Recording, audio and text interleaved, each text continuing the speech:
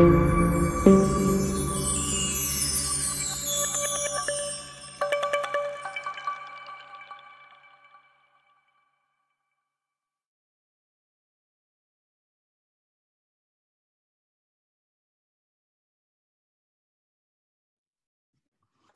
we'll start with one leg extended out to the side. Make sure you find yourself sitting on those sitting bones. So pulling back on the fleshy bits, sitting on the bony protrusions, the ischial tuberosities. It might help if you come up to sit on a blanket so that your hips are slightly higher than your knees. And we're going to start by getting familiar with some intrinsic movements of our feet. So with your extended leg, we're going to dorsiflex that ankle. So bringing the top or the dorsal side of your foot closer to your shin. And then we're going to plantar flex. So bringing the bottom or the plantar side of your foot closer to the floor. Trying to keep your legs straight if you can and without rotating the leg in any direction. Let's again, dorsiflex, plantar flex. And now you're going to keep that foot in plantar flex and pull your ankle into ankle flexion. So the toes will stay curled under. Pull the ankle back as far as you can, then release that. So now you're flexing your toes back, or extending your toes rather. Now we're gonna pointy flex. So I want you to push out through the ball of your foot as you straighten your ankle. Imagine picking up a tissue with those toes and keeping your toes curled under. Pull the tissue towards you and then throw it away. And one more time, you're gonna flex the foot, bring your ankle into extension, pick up that tissue, pull the tissue towards you, and then throw it away. And then we're gonna do the same thing on the other side. So let's switch now to the other foot, extended. So the leg doesn't have to be out in any particular way, just so that you can see it. You're gonna dorsiflex, plantar flex, then bring just the toes up. Yeah, so now dorsiflex, keep your toes pulling towards your body as you straighten your ankles. So it's like a flowing to flex and a point. Pick up that tissue. Pull the tissue towards you with your ankle moving in. Don't drop the tissue. And then throw it away. And one more time, you're gonna come through. Pick up the tissue. Pull the tissue towards you. Throw it away. Good. Give that a little bit of a shake. Let's find our 90-90 positioning of the legs again. So here we're going to try to bring the front leg into about 90 degrees, the back leg about 90 degrees. When you look down, you ought to see two rectangles. Try to drive your back hip down into the floor. So you're trying to bring your weight onto both sitting bones. You're gonna feel those deep muscles of the hip. And now from that, you're gonna place, so I've got my left leg in front. For ease of my cueing, let's all put the left leg in front. Do me a solid here and put the left leg in front. So left leg's in front, let's drive the right hip down towards the floor as much as you can. Now place your left hand down to the floor. You're gonna push up to the edges of the feet and send your right hip forward in space. So you're gonna get a little stretch like this. And then come back down, try to drive that right hip down into the floor. Push into the left hand, lift up over the knees, send that right hip forward in space, getting a nice long line. And we'll do that just one more time. Drop down, sink down into the hip, and then you're gonna press onto that left hand, lift that hip forward and send it forward into space. Good, now let's challenge ourselves to try to root down through the heels and fan our way over to the other side. You're gonna try not to move the heels and just let that rotation happen in the legs. If that happens, great. If not, no big deal. Once you get there, reposition if you need to so you have two rectangles when you look down. Sink down into the left hip, and then push your left hip up and forward and up, through the left hip. That's what's driving us here. Sink down onto the left sitting bone. And then again, up and driving it forward. Ooh, that felt good. One more time. Taking a breath or two, trying to sink into the sitting bone. Lifting up, open that whole left side. And then come back down. Move for a moment however your body is craving. And then I'll get you to come to a position where both legs are spread kind of wide. So sometimes we mobilize the hip or the leg in the hip socket by doing stuff like moving the leg around, keeping your torso stable. And here we're gonna experiment with freeing up the hip by moving the torso around, keeping the hip stable. So you're not pulling this into too deep of a stretch. You ought to not be feeling any pinching in the back of your seat. It's just an open position. Neutral spine essential. So find yourself in neutral. If needed, bend your knees a little bit. And even if you don't, even if you feel like you're on your sitting bones, bend your knees a little bit and notice how that changes your mobility in your hips, just so that you have that experience. If you want to keep your knees bent or flexed, in this case, you can bring a couple of blankets underneath to hold you there. So you're gonna start with your hands behind your back, and the hands on the floor behind you can help sometimes to get that tilt in your pelvis to drive your pubic bone closer to the floor. From there, keep your legs nice and strong. So to do that for my body, I'm gonna point like we just did. So I'm gonna flex and point at the same time, enabling my legs to be supported. If I just plantar flex, I'm using just one part of the leg. If I just dorsiflex, I'm using the other muscles of my leg. But by doing both at the same time, I can support my leg on all four sides. So I'm going to maintain that shape, long spine, and keep my legs, so knees stay pointed to the sky. Bring the torso forward. So your pubic bone and everything is going to come forward. If it helps instead, you could push off the legs to do this. And then come back up and make some circles now. So as you keep your sitting bones to the floor, we're working on moving the spine over the pelvis. And come forward to the side. So your arms can be up if you'd like, or you can use the floor to help you.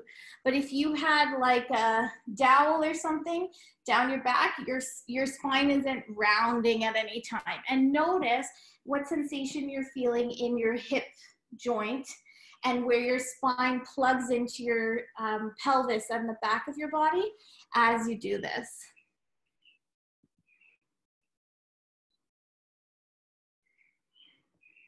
Good, let's do this for one more time. Maybe one more circle on each side. And then we'll come back to neutral. Just give your legs a little rest. Let's come up to stand now, and I'd like for you to find those rolled blankets or bolsters that you have. And get to know a little bit more about the relationship between your feet, your hips, and your knees. I need a blanket. I need them all upstairs. I'll just take a pillow for this one. I'll take this round pillow. Thank you. I guess I get a blanket and then I'm not prepared. So you're gonna roll that blanket to be pretty firm and put it down on the ground. Let me see. Can you see my? It's gonna tilt down slightly. There you go. So we're creating a little bit of instability From there, you're gonna step on the bolster, step on the blanket with your whole foot, and just let your other foot come off the floor. So this is a great example of dynamic balance. So at first, keep your stable leg close to the floor and just let it lift slightly. This is a nervous system practice at first before anything else. You might feel your ankle in a little bit of a lateral movement. If you fall, that's fine, just come back. If you feel strong and stable, then you're gonna start to be a little more dynamic. Maybe you're moving your leg in space. Maybe you're moving your arms around. Challenge your balance to be about a 6 out of 10.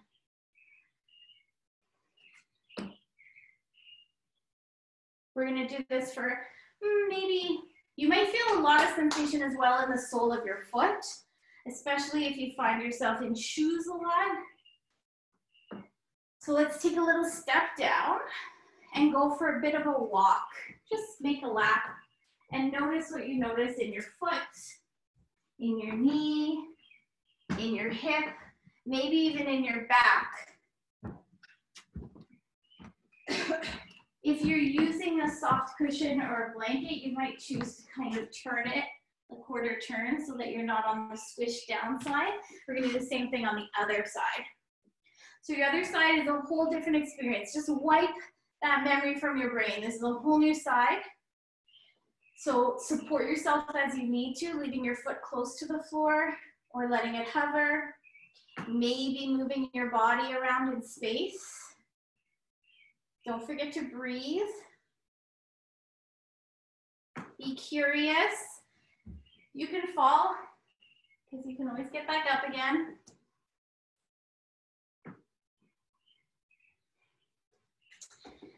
Maybe about 30 more seconds. Again, you might be feeling, depending on what you have beneath your foot, you might be feeling a lot of sensation in the foot itself, waking up some sensory receptors that may have been asleep. And then let's go for a little walk. Stroll the neighborhood from a socially safe distance, or not social distance, what is that called? What's it called? Not social, space distance? Social distance. Physical distance, that's what I'm trying to think of. And just note how you're feeling in your knees, your hips, your back. So now, we're gonna lie on the belly. So I'm gonna try and find a way that I can demonstrate this. Take either a small pillow like I have, or a shoe, or a block, and you're gonna lie on your belly, bend one knee. So make sure your knees are relatively close to one another. They're not too far apart, sort of as if you were standing. If it's too intense on your low back to be up on your elbows, you can also come down onto the belly, like resting your hands on resting your head on your hands. You're gonna bend one knee, take your shoe or your pillow and place it on your foot that's in the air. Becca is laughing. She knows what's coming. It might take a couple tries. Once it's there, you're gonna turn back around so you're not looking at it. Now we're training proprioREception. If you took your knee out wide to put the blanket or to put the pillow or the block on your foot, bring the knee back in so it's narrow again. And then once you have, so it might take a few tries to balance the block. That's where you're gonna practice today. You're just trying to get the prop on your foot, whatever it is, on your foot. If it's there, you're gonna try to straighten your knee to the floor. So you'll also have to straighten your ankle without dropping the prop. You won't touch all the way to the floor, just as close as you feel you can without it sliding off, and then back up. So you're going down and back up. It's irrelevant whether or not you can actually successfully bring your leg to the floor or not. What we're all training here, regardless of if your knee is bent or straight or moving, is proprioREception. I see you, Isabel. I see what's happening there. So try 3 times. You're either gonna go move through the movement 3 times or try putting the block on 3 times. Once you've done it 3 times, you're gonna do the same thing on the other side, which might be the same experience, might be a completely different experience. Don't forget to breathe. Holding your breath helps no one. You must still stay alive throughout the remainder of this class.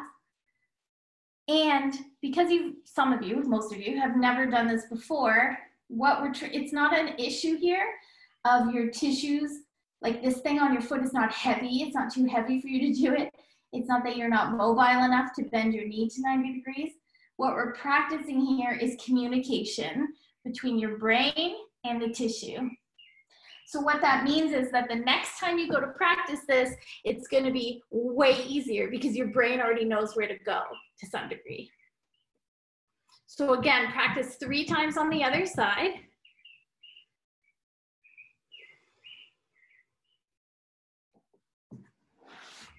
Once you've done 3 times, we're going to flip onto the back. So I'm just going to grab a pillow for behind my head.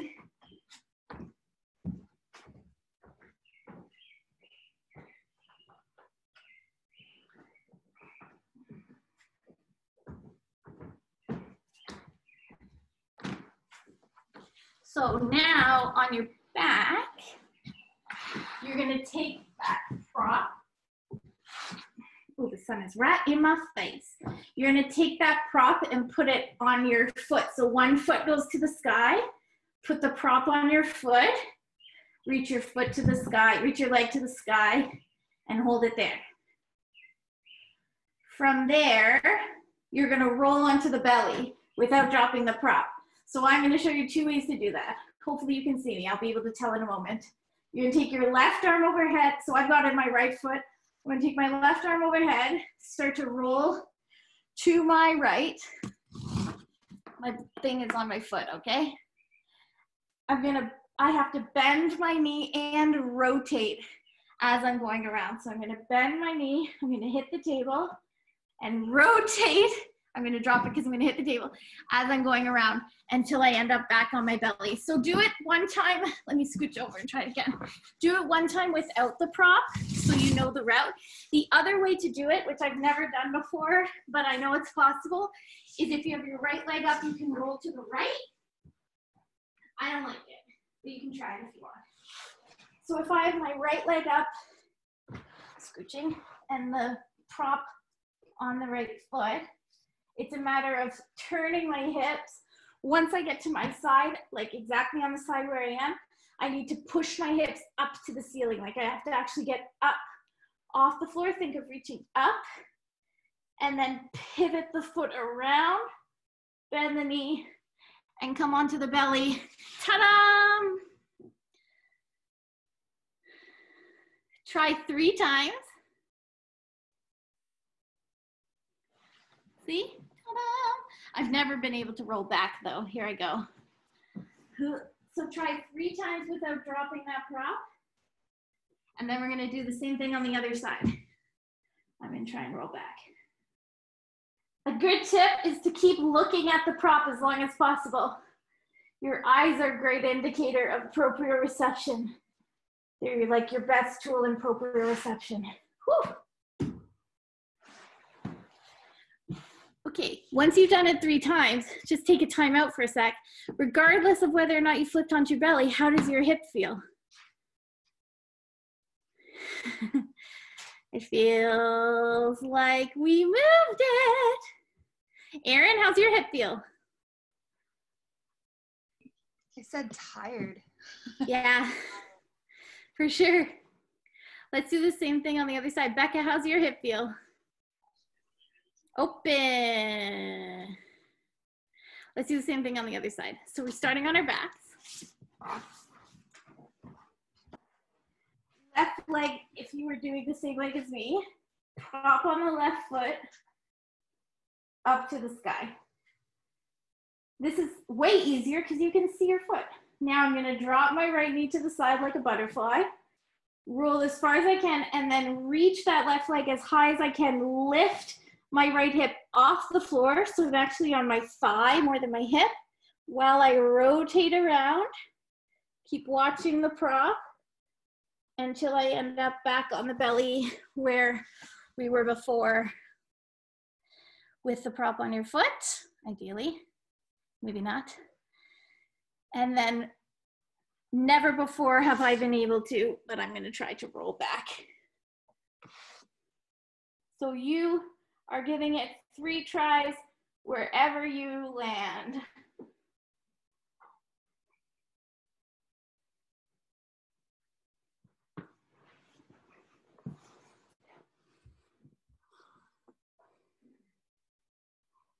It's a lot of work for rolling, isn't it?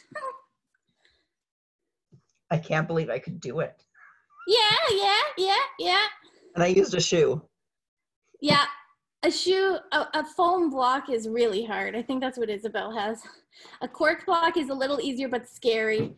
Erin, the lighter the thing, sometimes the harder it is. What is that? Doorbell. I just moved and the doorbell was hanging on the wall, but it wasn't a doorbell. It was just I have no doorbell, but it works really well.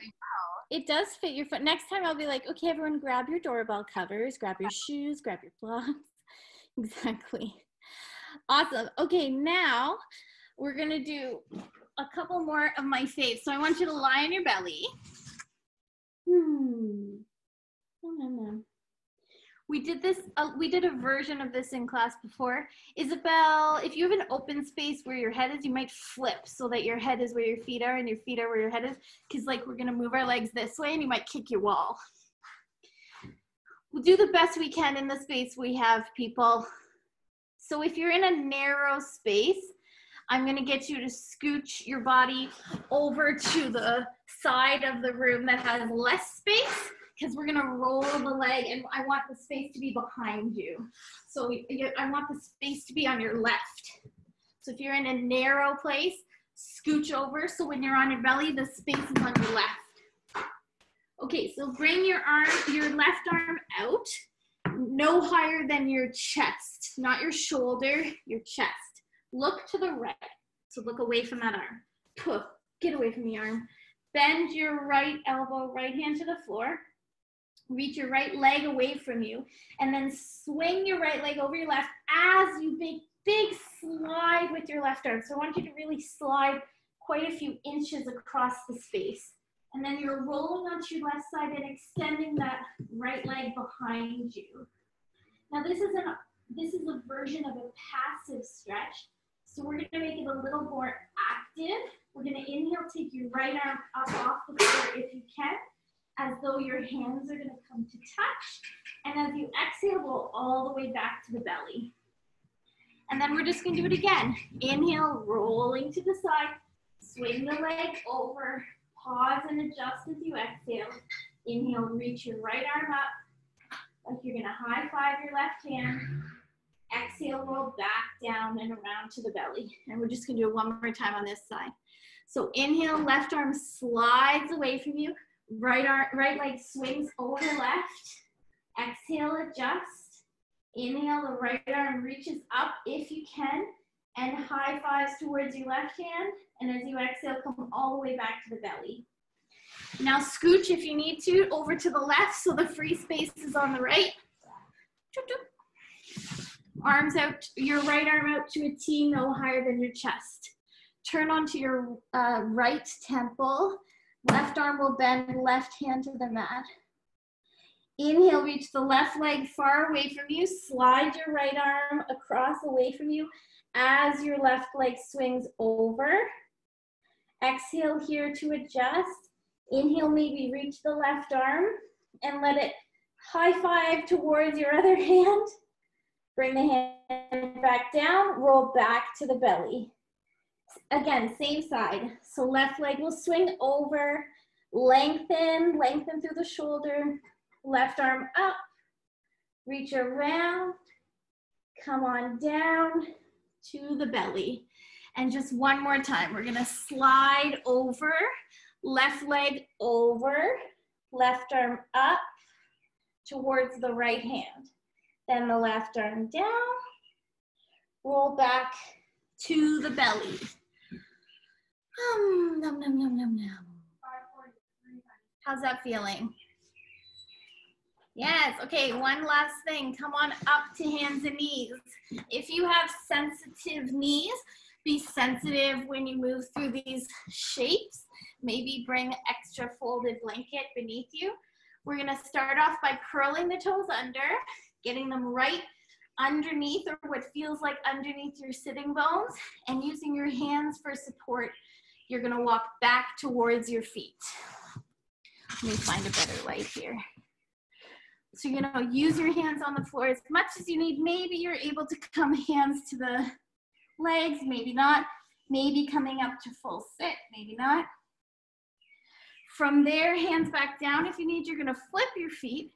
So now the tops of the feet are to the mat, same idea. So you're coming back, hands can stay down if you want, or they'll walk up. Totally optional, be kind to your knees here.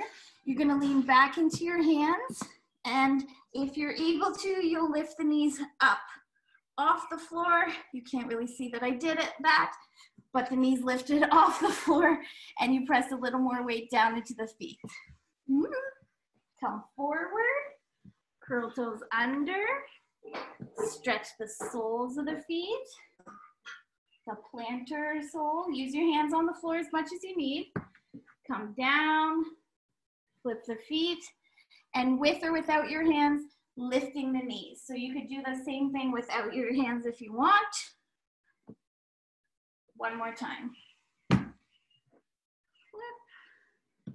Stretch those soles of the feet. And again, tops, lean back, and lift. Excellent. Awesome. Let's come down into any final resting pose that you'd like to take. Coming into a shape that feels like rest for you. Supporting behind your head, your neck, your knees or your thighs. Our goal here is to have the spine in a neutral shape. So you might need something behind your head if your neck is out of neutral. And now, regardless of the shape you're in, let's bend the knees all the way up, feet to the mat. And just notice if that has any change in the way, so feet to the mat, knees bent. Notice if that has any change in the way that you're feeling in your spine.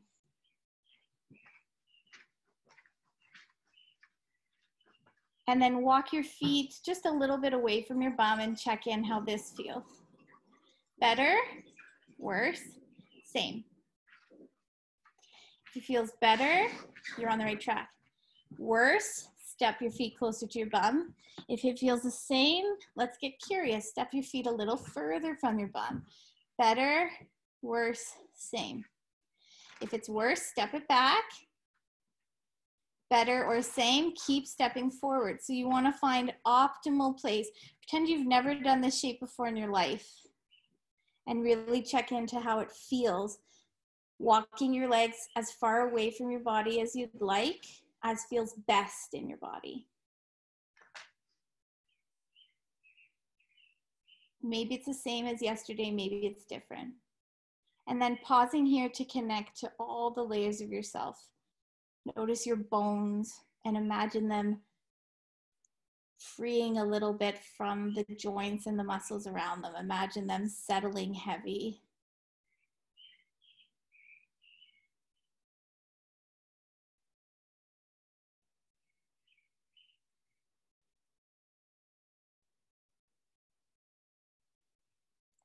As you breathe, imagine each breath bringing space in the muscles,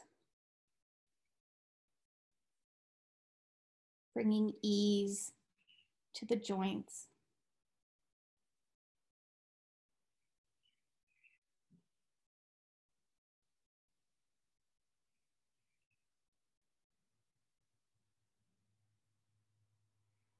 Scanning back through today, yesterday, and Friday, and then setting aside all of those thinking pieces for now and allowing yourself to experience the conscious being in the body.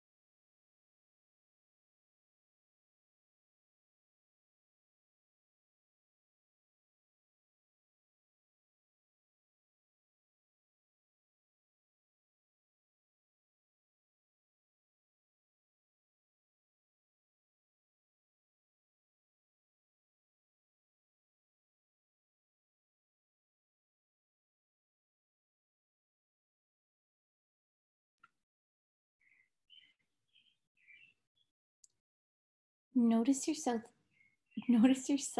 breathing here. And imagine as though you were standing above yourself, watching your body have this experience. So while connected to the sensation of breath, of support of the floor, of the temperature of the room around you, and the sounds and the sights, also imagine you had this other perspective outside of yourself, like a mirror above you looking down.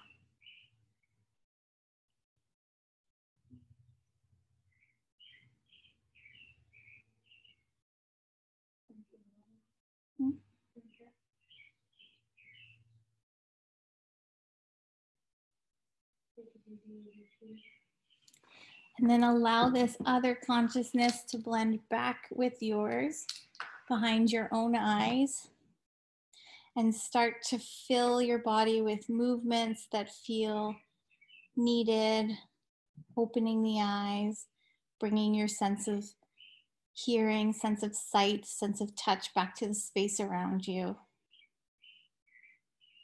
Stretching out or tucking in, whatever your body's craving, before coming up towards a seated shape.